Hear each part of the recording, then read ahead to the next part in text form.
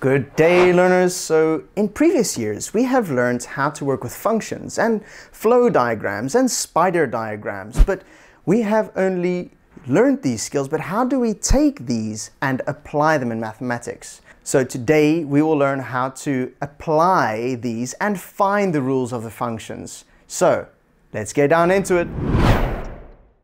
So in completing these tables and completing the flow diagrams, we have needed the rule, or what we call the function, every single time.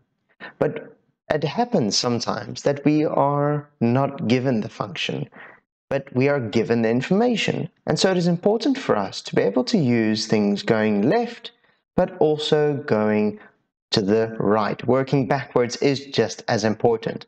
So before we start on this video, I just want to ask that if you've not seen the video on number patterns in finding the general term, it would help greatly to go watch that first before we start here.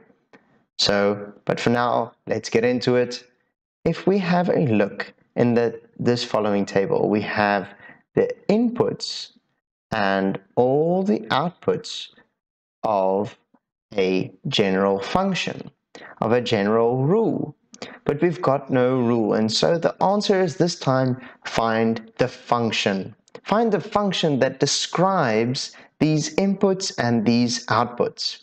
And so we can, by using the same ideas as what we learned previously in number patterns, describe this pattern. And so we're going from position 0 to 1 to 2 to 3 to 4. What happens when our input goes from 0 to 4? What happens then with our outputs? Our output goes from 3 to 5. And so again, we can see a constant difference, very similar to our number patterns. And a constant difference this time is +2. And so we can start with the same method and say, well, the general term will be, instead of the output previously was called our nth term, but this time our output is called y. And so now y will be equal to the constant difference, which is 2 in this case, multiplied by the input, by the position. And the input, or our position in this case, is x if we want to make it generalized.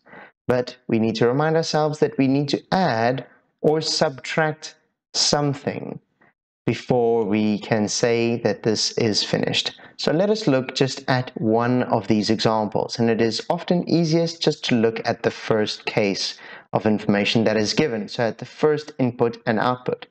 So if I know that my input, with my constant difference of 2, if my input is 0, what do I need to add or subtract to get my output of 3? That is my input and output, reminding ourselves there.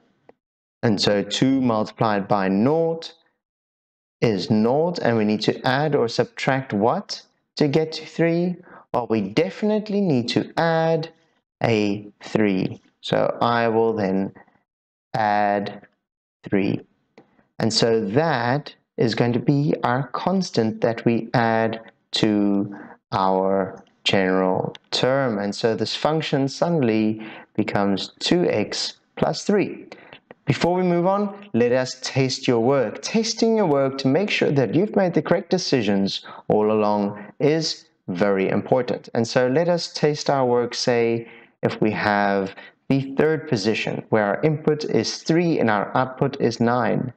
And so 2 multiplied by 3 plus 3, well, 2 times 3 is 6, plus 3 is 9, and perfect. So our work here is done. This is the correct function for these inputs and these outputs. So that is how we calculate our function when we have our values. So now you give it a try. And remember, always do your best and pray for the rest.